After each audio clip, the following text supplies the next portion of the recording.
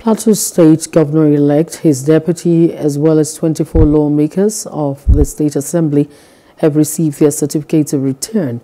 The resident electoral commissioner urged the elected office holders to live up to their campaign promises and justify INEC's effort in delivering credible polls.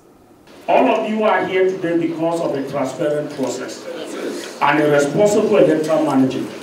I therefore join you. I also challenge you today to ensure at all times that the government of Plateau State under your watch is conducted and anchored on transparency and responsibility to the people.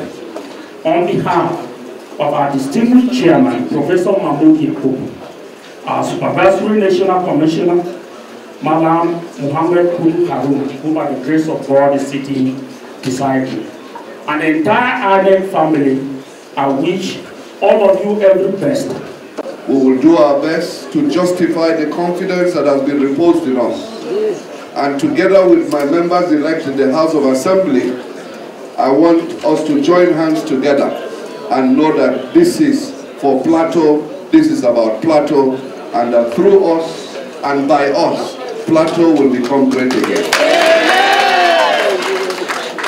I therefore want to appeal to all my my fellow brothers who contested with me, that just like the administrative process has been brought to foreclosure, that we can also bring the entire process to foreclosure and work together in the interest of our people.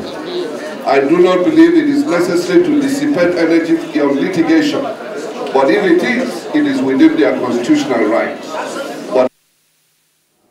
Hello, hope you enjoyed the news. Please do subscribe to our YouTube channel and don't forget to hit the notification button so you get notified about fresh news updates.